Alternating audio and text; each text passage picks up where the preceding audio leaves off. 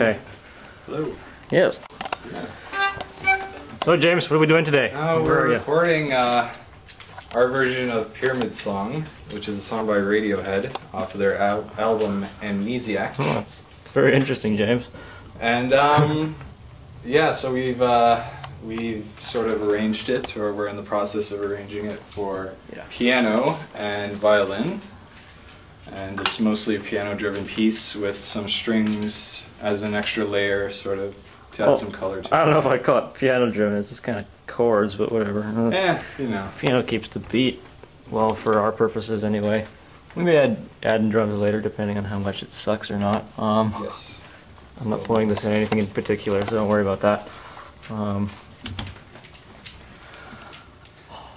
String effects. Yep, string effects. Always good. Maybe play one or something, I don't know. I don't know, the strings are doing boring stuff, but it adds a very interesting layer. Although the line may not be complex. So, you know, you have at the beginning, you'll notice there's like a little string swell that we're going to do in a few layers on GarageBand over there. A lot of layers on GarageBand. Yes. Over there. So we have, I don't know, basically 4 or 5 violin parts going at once for that little swell. So we have... Oh, that's it? Okay. Well, that one swell and the other parts later on. So we have the violins holding a B, natural,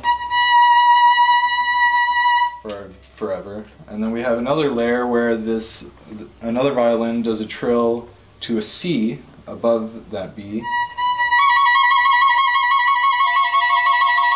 That's annoying. Hey. And then another layer that is that same B to an F sharp.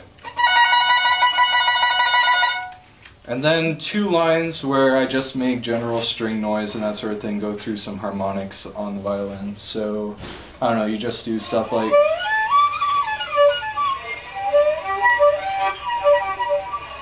You just go through that sort of thing. Maybe change up articulation and that sort of thing every so often, you know, like...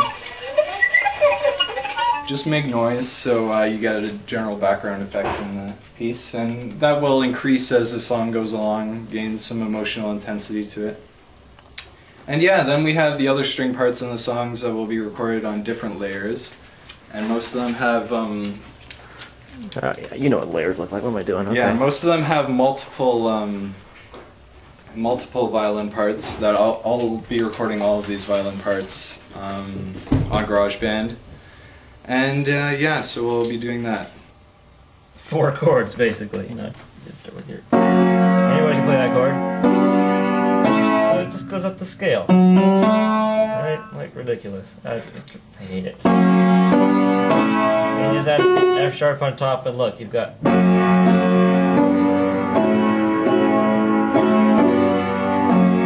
And occasionally he changes it up.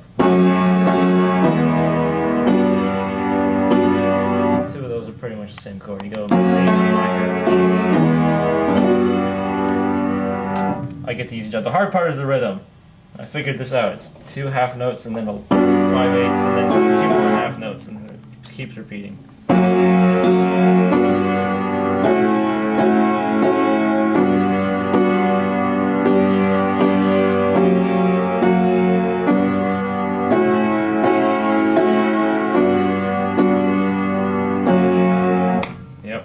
That's the microphone. That microphone, we've recorded all our stuff so far on that one microphone. And as you can see, it's nothing special.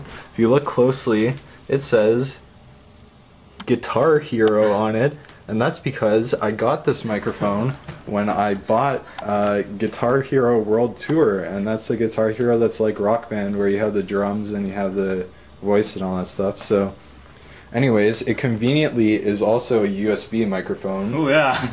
That after experimenting on my computer, I noticed that it doesn't only work with the Nintendo Wii, it actually works with computers. Ooh, fancy computers. Yeah, fancy. Yeah, like a MacBook, which is like this fancy computer that Scott's working on right now. Yeah. We're done recording. It took 5 hours, but we did it. We'll listen to it unedited, make sure everything works.